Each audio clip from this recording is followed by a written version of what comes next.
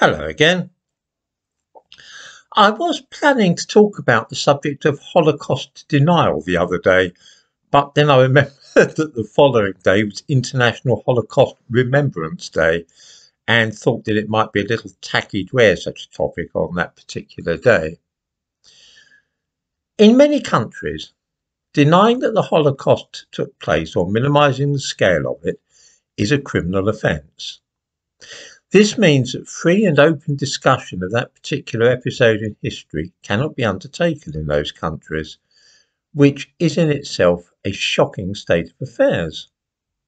I say this not because I have any doubts myself about the accepted narrative of the Holocaust, but because it is the thin edge of an exceedingly dangerous wedge which ultimately makes all discussion of history impossible.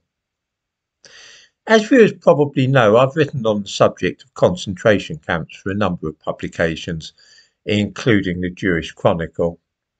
I give a link to this piece in the description to this video.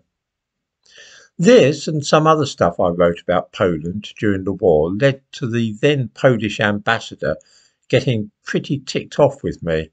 And after I'd been interviewed on the BBC World Service, the Polish embassy contacted the BBC and tried to get them to apologise for what I had said. The BBC refused, but it rather means that Poland is off the list of my potential holiday destinations. What the embassy was most angry about was that I happened to mention in passing that there had been a concentration camp in Poland in 1938, long before the Germans invaded the country. The thumbnail to this video shows a piece from the London Times from Saturday, March 26, 1938. It reports that Jews were being taken to the concentration camp at Bereza Kartuska.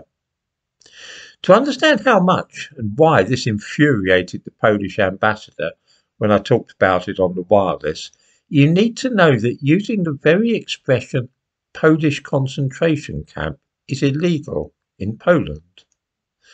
They certainly had a concentration camp, that at Bereza, but nobody can speak of it out loud.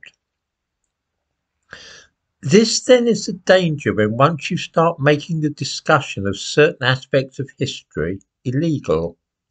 Before you know where you are, you will also be making it illegal to talk about any bits of your country's history which you would rather forget. I suppose I ought to make it clear that Bereza Kartuska was not a death camp like Treblinka. It was a concentration camp. That is to say, it was a place where civilians were locked up without being tried in the courts, not for what they had done, but rather for who they were. So at Bereza there were communists, Ukrainian nationalists, Jews and so on, people who had in the main committed no crimes which brought them within reach of the law, but they were people that the government would rather see taken out of circulation.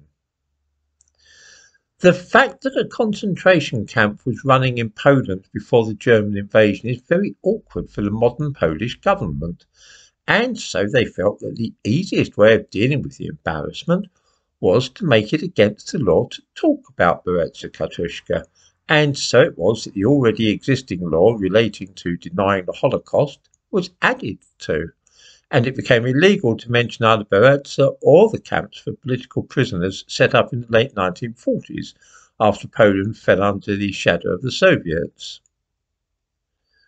This has been a very successful project, as can be seen by looking again at the thumbnail to this video.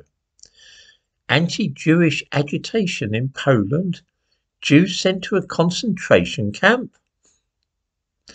Although it's not against the law to talk about these things in this country, the Polish efforts to suppress knowledge of them as their very own concentration camp cannot be mentioned, have been enough to prevent people in Britain even knowing about it. I will say clearly that I have very little use personally for those who deny the Holocaust, but that is quite a different thing entirely from wishing to see them sent to prison for doing so. I've said many times that the truth doesn't need to be protected from lies. This is never necessary. Passing a law which dictates that one must not say anything to contradict a certain narrative, or indeed question it, is pointless, and it will, if left unchallenged, result in just what we see now in Poland, where it is illegal and one could be sent to prison for 3 years for it, simply for mentioning the Polish concentration camp at Bereza Kartuska.